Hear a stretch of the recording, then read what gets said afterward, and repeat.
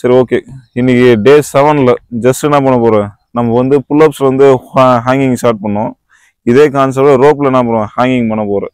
இதில் ஒரு 2 ஸ்டெப்ஸை வந்து லிஃப்ட் பண்ணிட்டு என்ன பண்ண போகிறேன், ஜஸ்ட் ஹோல்ட் பண்ணிவிட்டு அந்த டோ வந்து இந்த ஸ்ட்ரைட்டாக வைக்காமல் டோ வந்து டவுன் பண்ண போகிறோம். சரியா? உன்னுடைய லெக்குக்கும் ஃப்ளோருக்கும் டச் பண்ணாமல் 2 ஸ்டெப்ஸ் வந்து மேலே இருக்குது, 2 feet மினிமம் மேலே இருக்க போகிறோம். சரியா? மினிமம் 10 செகண்ட், 20, 25, 30 அதோட கம்ப்ளீட் பண்ணிக்கலாம்.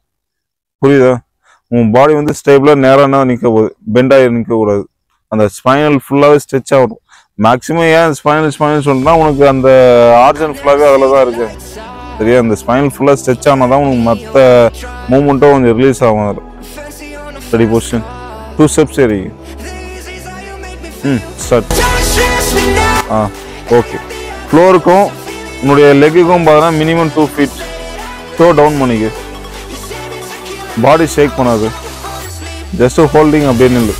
டேக் லாங் பிரீத் இன் பிரீத் அவுட்.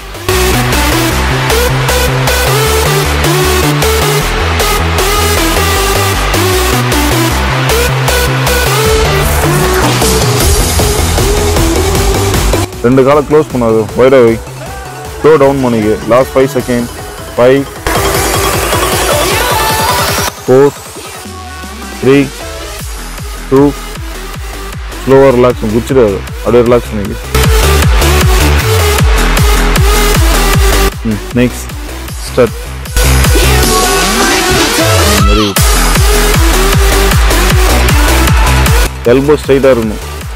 எல்போ ஸ்ட்ரைட்டாக இருக்கணும்னா அப்போ இன்னும் மேலே போகணும், இன்னும் மேலே போகலாம். டோட்டல் பாடி டவுன் பண்ணிக்க. டோ டவுன் பண்ணிக்க.